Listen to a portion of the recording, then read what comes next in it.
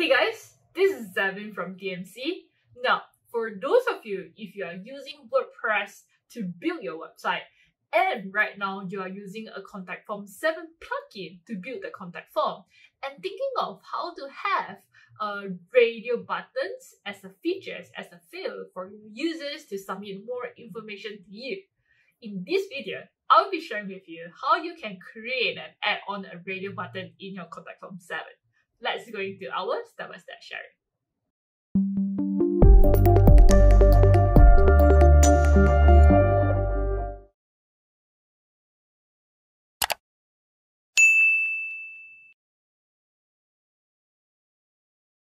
This is a very basic contact form 7 that you'll be able to see on your website. Okay, the default version whereby you will have only your name, your email, your subject, and also your message. Now, for some of you, if you're thinking to add a radio button option for your users to submit additional information, how do you do that, right? So this is an example for you, all right? So if you can see on this form, currently I'm having the option, the radio button option, for them to choose which particular product or workshop they are interested in. Yep. So then they can submit the info to me and I'll be able to receive more information. All right. Now, if you're looking at my form right now, the design of my contact form might look a little bit different as compared to yours. The reason behind is that I might be using a different theme. Okay, a different WordPress theme as compared to yours. So the form will base on the WordPress theme, all right? But however, in this video, we will be just going to focus in the function of the contact form, which is the radio buttons right here. All right, so how do we add this radio button? Now, first of all, you need to ensure that you have a contact form 7 plugin installed in your WordPress. All right, so I already have the contact form 7. So once you already activated your contact form 7 plugins, you'll be able to see the settings right here, right? So right after you click in, make sure that you select the form that you would like to edit. So in my case, I've already selected, and right now I'm in my form setting. Yep. So if you can see in the form setting right here, this is the default where you will have only the name, the email, the subject, and message, right? It looks pretty much the same like this. Name, email, subject, and message. Right now, if I want to add in a radio button, I will need to decide first, where should be the location of this radio button. Okay, so in this case, I'm actually putting it under and below the email settings. All right, so I will just go back to my contact form. So if I want to put below my email, what I will do is that right after the email section, you just need to make a spacing right here, and this is what I like to do, right? A fast one. I will just copy and paste the whole section and I will duplicate that below to the section that I want to display my radio buttons, right? After this, here, I will change the title. This title is going to display on your website, all right?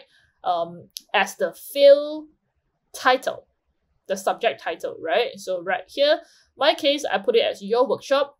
Depends on what is your, the field that you're going to put over right there. Okay, what is the content on your field, right? So my case is about workshop, so I'm going to put your maybe preferred workshop. All right, and down here, instead of the email, we are going to change it to radio button. You can see from here there's a lot of settings that you can choose and you can use, right? You will have like telephone number, you will have like calendar, you can have a drop down checkbox, and here you will be also to have a radio button, right? So just click on these settings. This video, we are just going to focus on radio button. So if you want to check on my other videos on checkbox, drop down menu, go ahead. Yeah. So this video, we are just going to focus on radio button. So click here.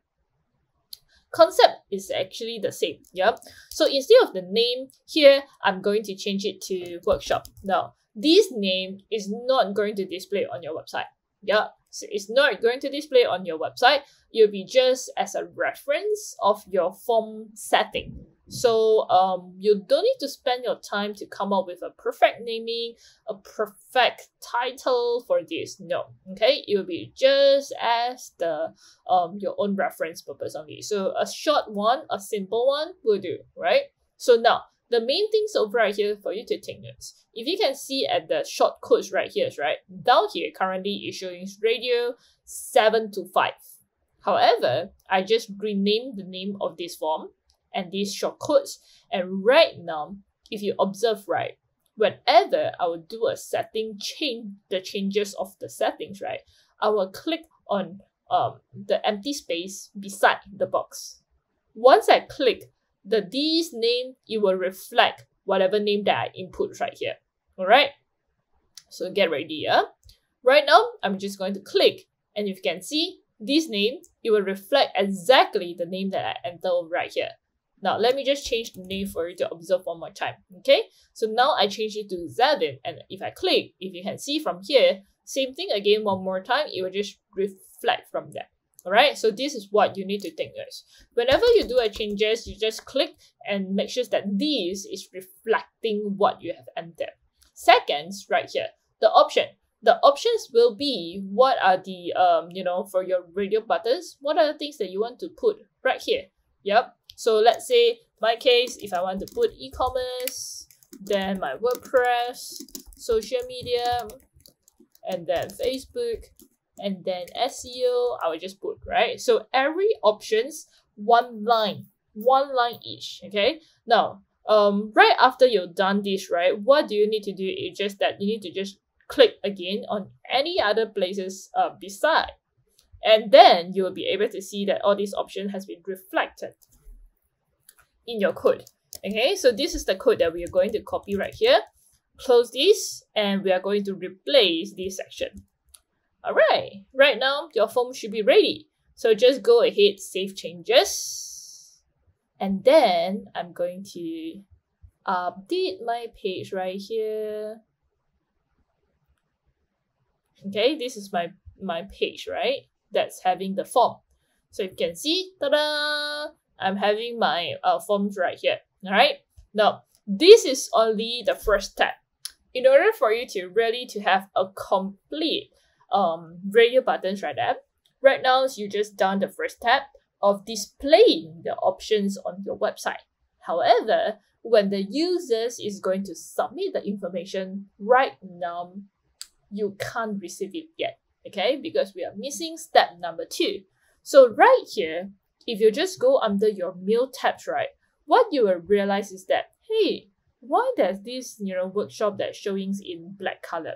Okay, whenever that you are looking at the color difference right here, light gray, it means that everything is good. Okay, everything you have done, the setting, everything is all good. Yeah, and the one that is showing in black color, this one, it means that something is wrong. Your setting is wrong. Your form setting is wrong. And over right here is very important because regardless what the users has submitted right here, you won't be able to receive the information. Okay, the users indeed they have selected, however, this information is not reflected in your email. Okay, it's not being included in your email. So this is the part that we need to ensure that be very careful on this, or else it'll be a waste. Yep, all the information is not being captured right here. So how do we do this? How do we solve this problem? Very easy. Scroll down a little bit. We are just going to go into the message body. Yep. So here, I will just make a spacings again one more. And I will just copy this open bracket of the one that is highlighted in black color, right? So down here, I will just give a title. Let's say it's workshop. And then I will just paste my quotes right here. So what it means over right here is that whatever that is showing as the open bracket, it will be replaced with the clients or your customers' information when they submit the form. So in this case, if the user selects Facebook, when you receive the email, instead of workshop, it will show as Facebook. Yep. So instead of like Facebook, if I choose like e-commerce, all right, So over right here, it will be replaced with whatever options that the user selected in the form, right? So this is what it means right here. So right now, I'm going to do it as a proper. Okay, so now observe, yeah. Once I ensure that all these open bracket, all the items is being, included in my message body, right now I'm just going to click Save Changes. Right after I save, I want you to observe the color one more time. If this workshop, the solid color, change it to light gray, it means that you have done a good job. Okay, you 100% everything that's the user is going to enter, you are going to receive it right now. And it tells you that all the setting is all good and we are good. All right, so let's hit on the Save Changes, and then scroll down. If you can see all the short codes right now, it has changed to light gray. So from now, you'll be able to, just to ensure that you can just go and publish this form. But one last step. This is usually what I would do.